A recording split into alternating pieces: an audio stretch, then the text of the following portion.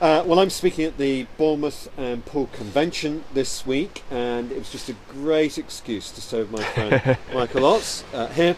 Michael, why are we here? First of all, Well, right now we've just had a barbecue. delicious barbecue. Yeah, so we've just enjoyed that, and this is also my summer office.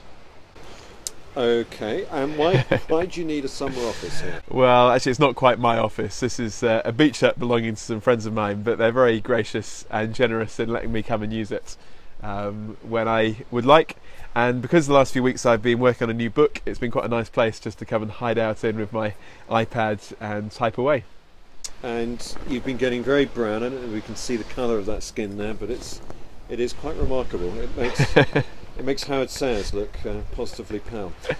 Michael, tell us a little bit more about the book. What is it? When's it going to be out? Yeah, it's really a follow-up to What Kind of God, the first book I wrote. So it's dealing with the kind of questions people have about the Christian faith. But I guess whereas What Kind of God dealt with more the moral objections, how can Christianity be good? This is more the intellectual objections, how can Christianity be true? So issues like science, the reliability of the Gospels, the plausibility of miracles, the evidence of the resurrection and things like that. So literally just finished writing the conclusion this afternoon, which feels good. There'll be an editing process to go through now over the next few weeks, and if all goes to plan, it should be published in time for the new year. Good. Okay. So you're going to be leaving this wonderful, Unfortunately so, yes. wonderful coastline and going where next week?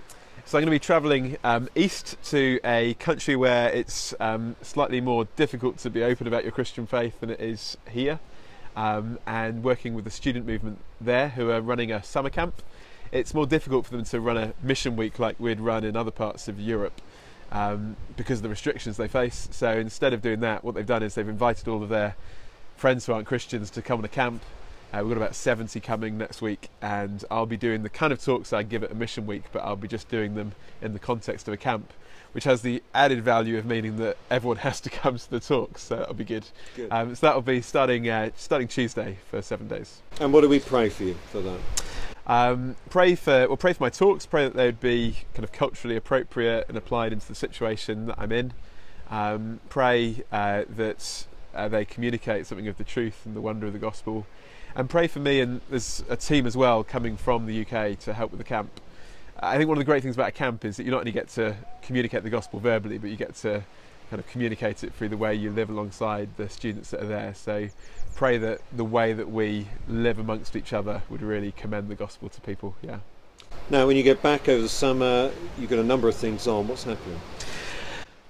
First thing is I go to a city called Leicester, and we're going to be speaking on the first week of Hungerton Camp, so it'll be really good to be back for that. I missed it last year because I was in Central Asia, and I really did miss it actually. I was very sad not to be on camp. Summer didn't quite feel like summer without a week at Hungerton Camp, so it will be good to be back. It's the first week of camp, so the teenage week.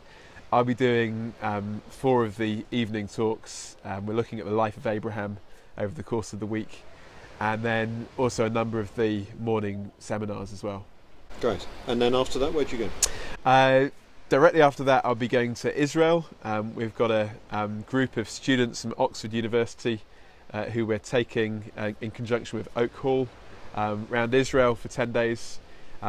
They're theological students, but they're not all Christians, so it'll be a great opportunity to teach the Bible in a context where a lot of the Bible happens, and really get to know those guys over the course of 10 days or so.